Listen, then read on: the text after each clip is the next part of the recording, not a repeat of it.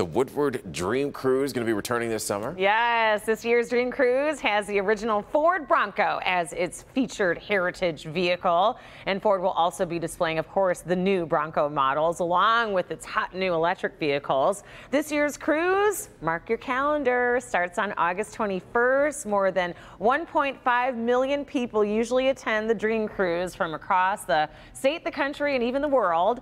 And they come to see all of those thousands of beautiful, classic, and unique cars. And for folks that have those cars and haven't been able to get out and enjoy them and show them off,